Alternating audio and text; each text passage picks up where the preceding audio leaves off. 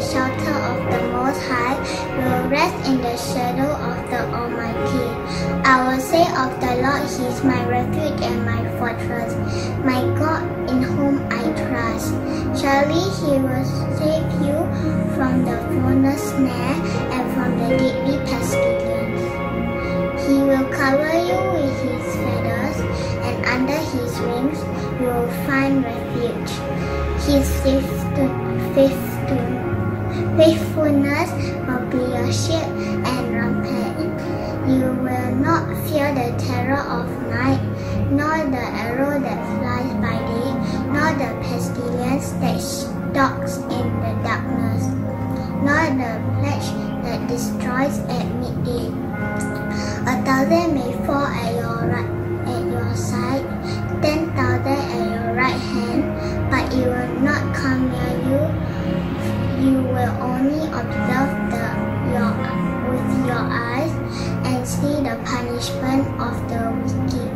If you say the Lord is my refuge, and you make the Most High your dwelling, no harm will overtake you, no disaster will come near your tent, for He will command His angels concerning you and guard you in all your ways. They will lift you up in their hands so that you will not strike your foot against a stone. You will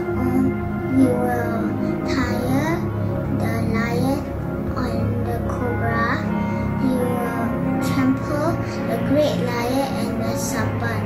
Because He loved me, say the Lord, I will rescue him and I will protect him, for he acknowledged my name. He will call on me and I will answer him. I will be with him in trouble. I will deliver him and honor him with long life, and I will satisfy him and show him my salvation. Dear Heavenly Father, we thank you and we praise you. Father, you are our refuge that we can go to. Father, please use Jesus' blood to cover each and every children in Singapore and other countries. Father,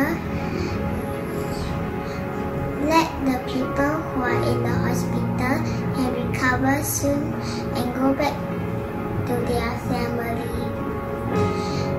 We declare you giving Singapore health, protection, favor, and wisdom.